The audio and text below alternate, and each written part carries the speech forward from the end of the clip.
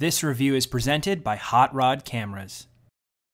Hi guys, this is Joey Rassool again. In an earlier video, I took a look at the Blackmagic Video Assist 4K recorder. And it's a great little recorder. It definitely beats out my Atomos Shogun as far as I'm concerned. However, Atomos has come up with a couple new developments since then. Take a look at the Atomos Shogun Flame.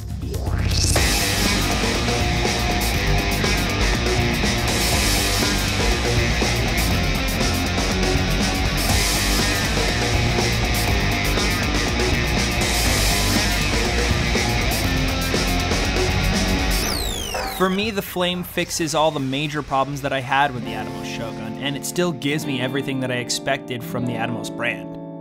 Even though it's nearly twice the price of the Video Assist, the accessories that it comes with start to really close that gap. The Flame seems to be a lot better for monitoring than the Video Assist in terms of having LUTs, focusing tools, exposure tools, and all kinds of stuff like that. It's also a 1500 nit screen and comes with something called Atom HDR. Atomos pitches Atom HDR as a way to view HDR on set through the PQ standard. But viewing HDR on set is kind of like viewing a LUT on set, and if you're only given one option of how to do this, that's not exactly how this needs to work. So for me, Atom HDR is not something that I find very useful. It can be very good as an exposure tool, and I think that's an underplayed part of this device. But as an HDR viewer, it's kind of like looking at a basic color correction or a basic LUT without actually looking at something that you are probably going to use in your final edit.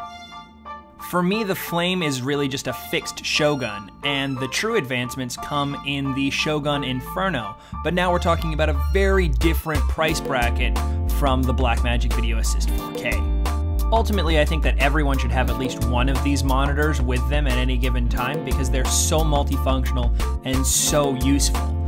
If the 4K recording is going to be an integral part of your workflow and you're going to be working with a bunch of different cameras, go with one of the Atomos products. If this is kind of an afterthought for you and you just need something that can record 4K ProRes whenever you feel like you might want it, then the Blackmagic Video Assist is a perfect afterthought thing that you can throw in a bag and not have a bunch of accessories and peripheries to bring with you. For now, until I can get my hands on the Inferno, I'm going to stick with my old Shogun. Thanks very much for watching. If you have any questions about these recorders or other 4K recorders like the Pix E7 or the Odyssey 7Q Plus, you can check out hotrodcameras.com or visit us in the store.